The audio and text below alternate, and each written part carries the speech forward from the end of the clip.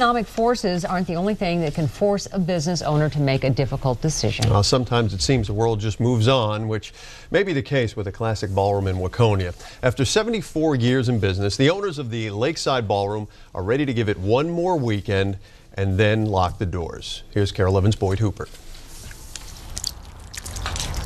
Seasons change.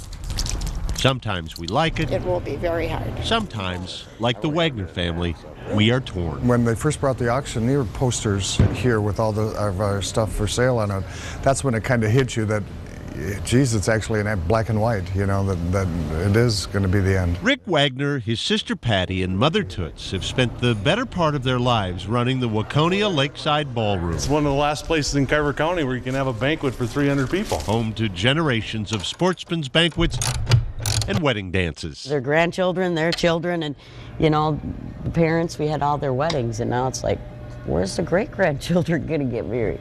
Sunday night, a 74-year tradition will end. You know, you can look at them, they all have a smile on their face. The dancing that started in the old Paradise Ballroom survived a fire, the move to a new building, and the death of Toots' husband Elmer will finally be done. Rather than customers, it's more like friends. Done with one final Sunday afternoon polka dance before the Wagners turn the building over to Carver County, which purchased the ballroom with plans to tear it down for a regional park. Your customers that you have on Sunday afternoons or you feel like they're your best friends and part of you, and that because it'll be the same ones just coming every week.